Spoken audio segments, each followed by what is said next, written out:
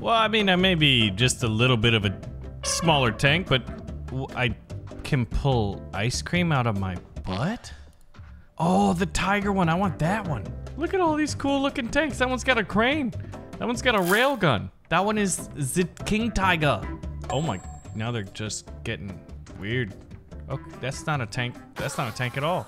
Well, this is where we're starting. Oh God. Those things looked really mean and nasty, but they didn't prove to be too much of an issue for me. I've played so many games like this before, but this one has to be one of the most beautiful. Is he charging me with a machine gun? It looks like my barrel's busted, but it's still functioning. I gotta get hull down, man. We've achieved victory on the first level, so that's gotta count for something. This guy's firing 2 shells at once out of his barrel. I'm pretty sure that's against the Geneva Convention. It's weird though, like I've killed many tanks before, but like in all kinds of different games, but when the tanks have faces, it just feels stranger. Like, does that tank have a family? Look at how I can shoot right over that hill. Oh man, that was amazing.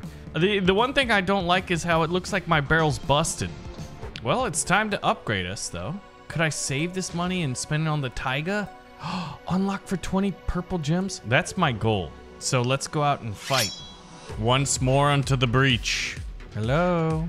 Is anybody? Yeah, you are. Haha. Oh God, it's a trap, except I missed my first shot. Never a good sign. Lower the barrel, fires the gun. Lower the barrel, fires the gun. That thing looked like a Renault FT-17, that last tank I shot. That's like a World War I era tank. It's like take your kid to work day, except like you're giving your kid a BB gun. That just seems not good. Okay. Yeah, see, that's definitely a Renault. And then that one's like some modern German thing, like a concept. Because the turret, the gun mantle, or gun mantlet, I used to know all this terminology.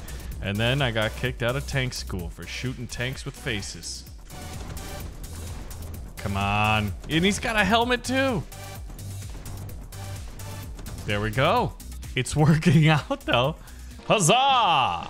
Now I think one more mission and I'll be able to unlock my tiger. That's one of the reasons that I have not been saving, or I've not been spending my gold, is I want to upgrade him. This one looks cool, but it's like very 40K looking.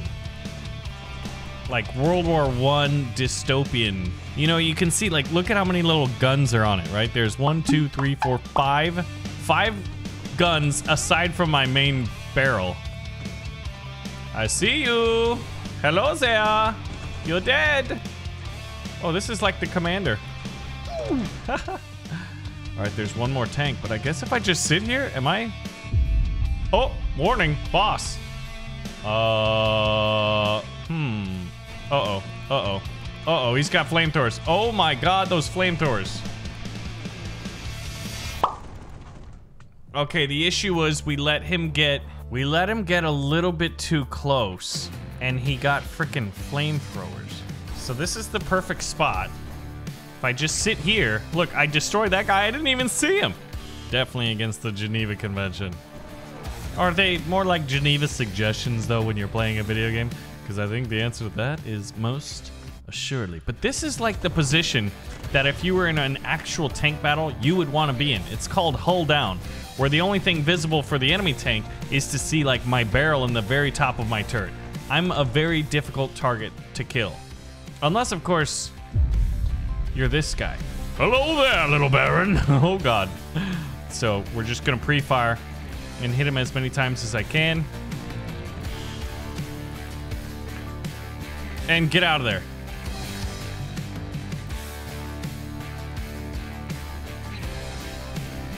All right, I should be able to outgun him. He's got like he's firing like a machine gun. He wasn't even firing a main cannon. We defeated our first boss. That feels great. I would like whatever the best thing is, please. What do we get? What do we get? There's no music when I'm doing that. Oh, this is what I wanted. The Taiga. Yes, I didn't even have to use my gems. Okay, but I want to use all of my money to upgrade this guy. So now my damage is 615. Okay, and we're moving on to level 5. Oh yeah, see, I like this because he, look at that, 88 millimeter main gun. I mean, uh-oh. Guy looks, oh, and I'm firing 3 shells at once because I'm a shotgun tank now. So if someone does get up close and personal, I mean, I guess, you know what, let's push over. Let's explore a little bit more than just using, ba-bam! The same tactic. Look at this guy. He's firing and missing, yet he still decides to continue using the same tactics. What an idiot. Can I hit them both at the same time? I can. Oh my gosh, that's fantastic. All right, I definitely need to upgrade my armor though, if possible. Wait, is there a boss? There's a big skull. Oh, thank goodness. Oh, we just went to either Hoth or Mother Russia, and I'm not sure which one. I'm guessing Russia. But then again, it could be the Swiss Alps, right? I guess this is what happens if you break the Geneva suggestions that many times. You gotta take over Switzerland so that nobody can say you've been a bad boy, right? Is that how, am I interpreting that correctly? Hello? Dude, when you hit them with 2 shells, what's the most number of cannon rounds that you can upgrade this to? Now we have to do the test. There's always the test.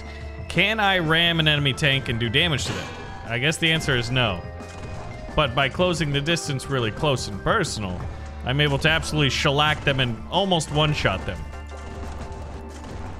Although I'm getting a little bit weak in terms of health, this tactic is very aggressive. Look at this. Now I'm artillery. Hello? Yeah, I don't think that counts though. I don't think.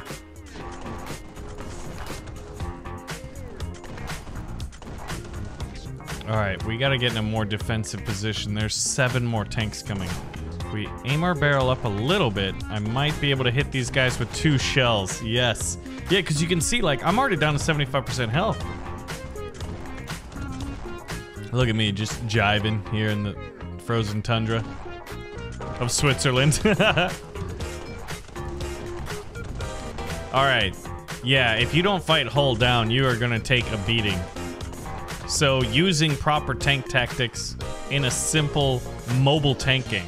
I admit not too many people would do that, but I would do that. Hold on, I need to go back to home. Either we can upgrade this guy, or we can see the next one. 30 gems to unlock this guy. And this guy with the tow cable? Just how far and crazy do these tanks go? Whoa, whoa, whoa. Oh! Did you see that? It was a little tank and it turned into a dragon tank. That's 1,000 gems. Whoever the artist is that's making these tanks, man, these are some cool looking tanks. May not always be practical, but I don't think they need to be. Level 8. Hans! The Germans are coming! Wait, Fritz, aren't we the Germans? Yeah, like, I'm a German tank. Okay, there's only 7 tanks coming out. Normally there's 10. Are we gonna face a new enemy? I'm not sure. All right, we're gonna move up. Uh-oh.